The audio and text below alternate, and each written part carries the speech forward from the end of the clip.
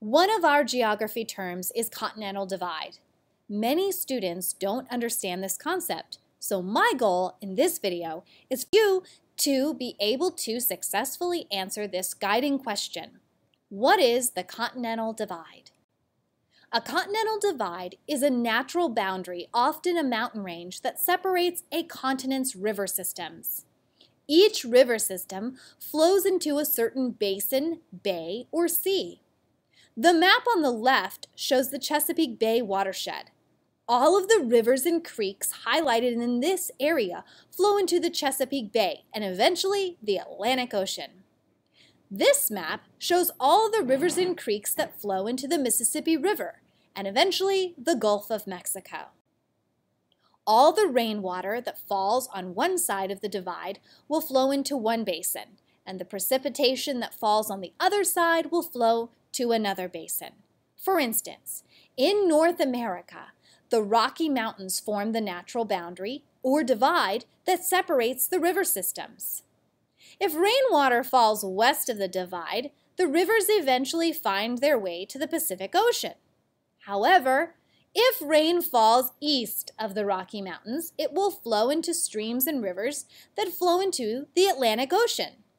While hiking and climbing in the Rocky Mountains, you will find signs that mark the continental divide. This is not the only continental divide, though. Continental divides are found on every continent. In South America, the Andes Mountains form the continental divide that separates the river systems. Since the Andes Mountains are located so close to the Pacific Ocean, the water that falls on the west side of this continent do not have very far to go. Both continental divides in North America and South America run together to form what we call the Great Divide.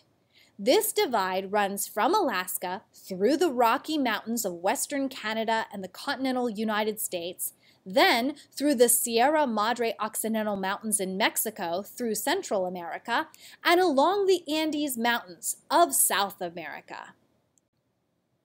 Another continental divide exists between Europe and Asia, with the Ural Mountains forming the natural boundary.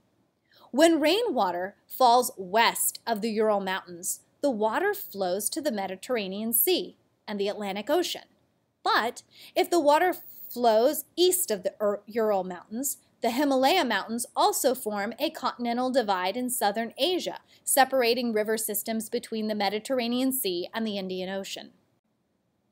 So to recap, a continental divide is any natural, not man-made, boundary, normally a mountain range, separating rainwater that falls in creeks and rivers that flow into two oceans. In other words, this is like a barrier that stops rivers on one side from flowing into oceans and seas on the other side.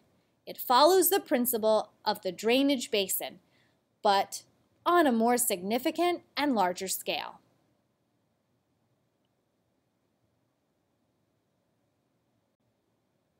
So how do I know that you watched this video? Great question. I'm going to check. Here's the proof that you watched the whole thing. Open up your notebook, title the next blank page Continental Divide, and number 1 through 3. Write true or false depending on what you think from the video. Number 1. A continental divide is a natural boundary, often a mountain range, that separates a continent's river systems. I hope you said true. Number 2.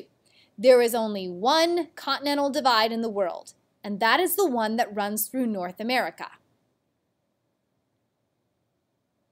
I hope you said false. Number 3.